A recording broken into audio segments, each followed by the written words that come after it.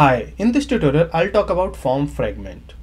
So as content fragment and experience fragments are used to reuse your content, the same way you can create form fragment to reuse your form fields in a different forms.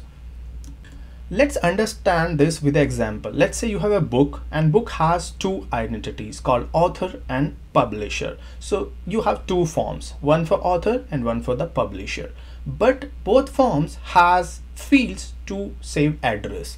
So rather than you create those fields every time in a different form, we will create a form fragment and then we will reuse or use this form fragment in different forms. So now we created form fields for address just at once and we are reusing it. So in future, let's say we need same field for other forms, we can reuse this for fields using this form fragment.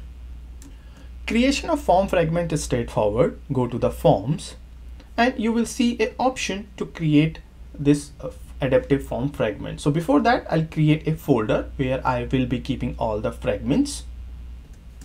And I will create all the form fragment inside this. So let me create a fragment here called address.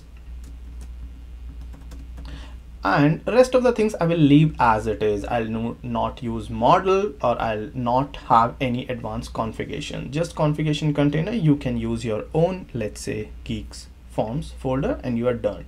Just create this and open. When you create this, you always have a root panel. So to create form fragment, let's add a panel. Adding a panel is not mandatory, but it has some advantages you will see in future, so that you can group all these fields together. You can apply your conditions on rather than adding on these fields individually, you can apply on this panel. So I will add a panel and then I'll add fields inside that. So for that, let's add a panel.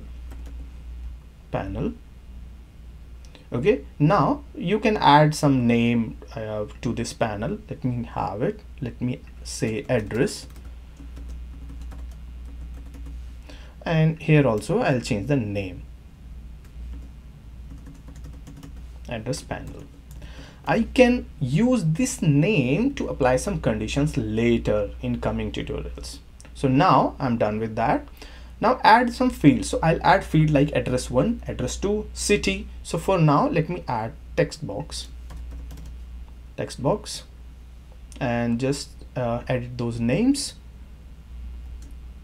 So I have added two fields called address 1 and address 2. Now I want these fields together, means one after another. So what you can do, this is just for your information, go to the design and you should go not to design but to layout. Go to the layout, you will see a layout. Now add this for 6 columns and later one also add layout for 6 columns. Once you are done, you will see these two fields are in 6 columns. So now again go back here and go to the edit. In same way, let me add the field for city, country and postal code as well. So if you see, I have added field, all the address related field in my address form fragment. So now what I'll do, if I create a form, let's go back and create a form, and I'll create a adaptive form using my template. Let's say author. All right, and I'll keep rest of the things as it is and create.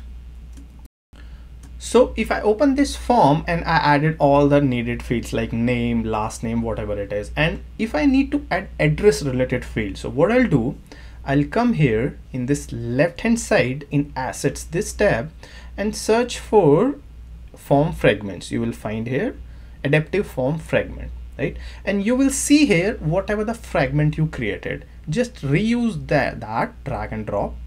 And once you see, you will see the name what you gave there. You don't see fields here, but you will see a panel added here. So if you go to this in preview, means publish mode, you will see those fields. Let me do that for you. If I go here and see in, let me add WCM mode disable.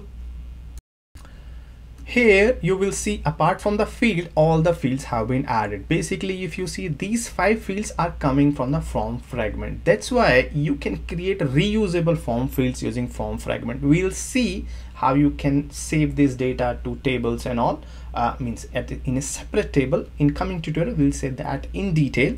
But for now, you know how to create form fragment. I hope you understood. If you have any question, please add comment.